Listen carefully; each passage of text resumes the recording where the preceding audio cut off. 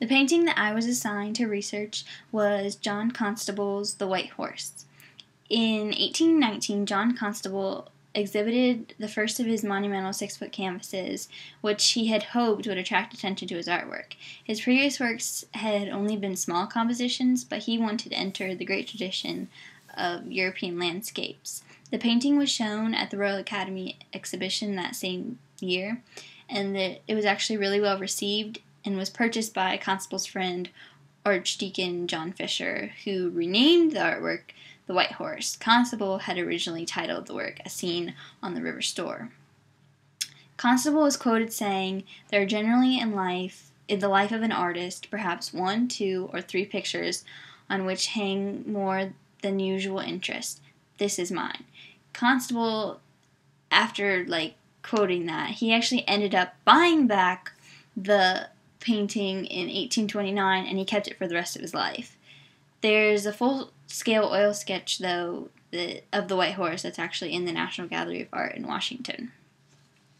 The painting is a scene of the Stour River located in Suffolk, England, where Constable grew up.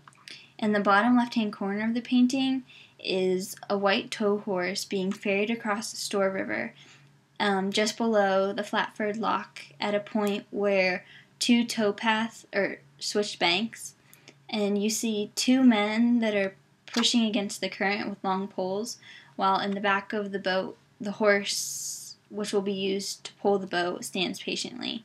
From the left-hand corner, the scene opens up, and you can partially see a white house through the trees and the brush along the riverbank, as well as what looks like kind of a large grayish-brown looking barn.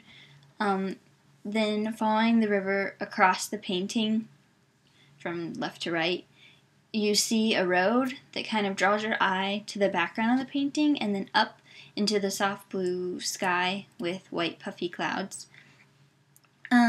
This picture is a representation of the soggy lands of the Stour River, the decaying houses, as well as the hard-working inhabitants that lived along the riverbanks.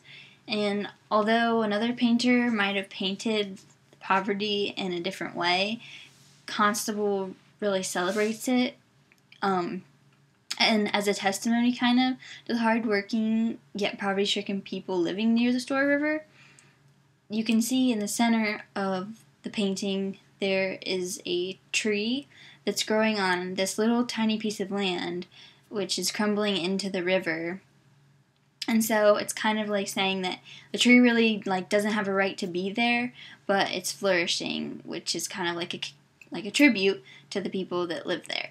So that is all I have about the painting. So